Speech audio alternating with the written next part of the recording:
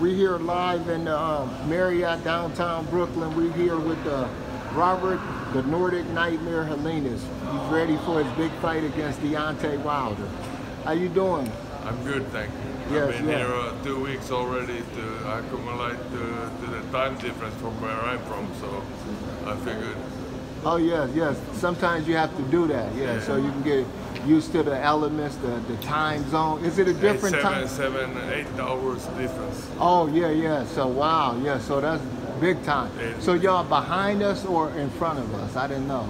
We are in front. Oh, okay, okay, okay. So you'll be fighting, when you fight, it'll be like morning time? Yeah, exactly. Oh, wow, wow. Okay, okay.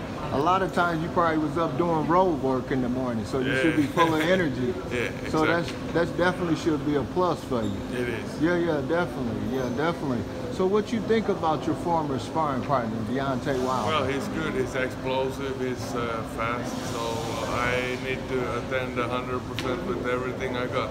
Oh, okay, okay, okay. Brooklyn always been good to you since you knocked off Adam Kanowski. Yeah. So definitely, BK can be good for you. Yeah, it's going to be an intriguing fight because your movement. It seems like when Wilder and them selected you to be the sparring partner, your movement is like Fury, not as similar, but yeah. Yeah, because you got good movement as a big man.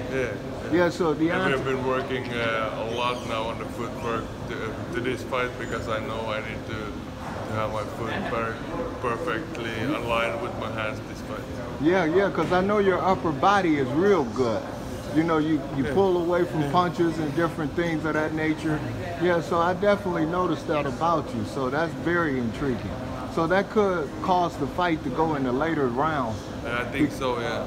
Yeah, because I'm looking forward to go at least about 8 to 10 rounds because y'all familiar with each other. Exactly.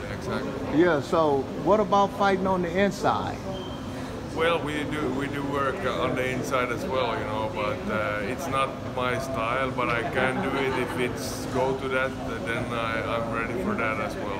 Oh, okay, yeah, because that might be very intriguing because, you know, when longer fighters, sometimes they need that extension. Exactly. Yeah, so it would be very critical if you can get in the inside. Yeah. You know, you might have to change up. That's the keys to victory. Sometimes, it is. Because y'all used to each other. I know. So sometimes, you know, doing something different, even though you're not the A side, you can make it a dull fight. Move around the ring, slow the fight down, make Wilder feel, you know, a little anxious. Yeah. So you definitely got to use the psychological effects if you want to pull off the victory. Yeah, so definitely. But good luck to you. I'm gonna be excited. I'm here waiting on my guy Sam Watson, so I'm waiting on him. So I'm ready. I'm ready for the press conference. Yeah, definitely. But good luck. You looking good. You looking nice and fit. Yeah, definitely. I've been working. Oh yeah, I know it is. Plus the beauty about it is, you know, Wilder always, you know, seemed like he look out for his people, like he did King Kong.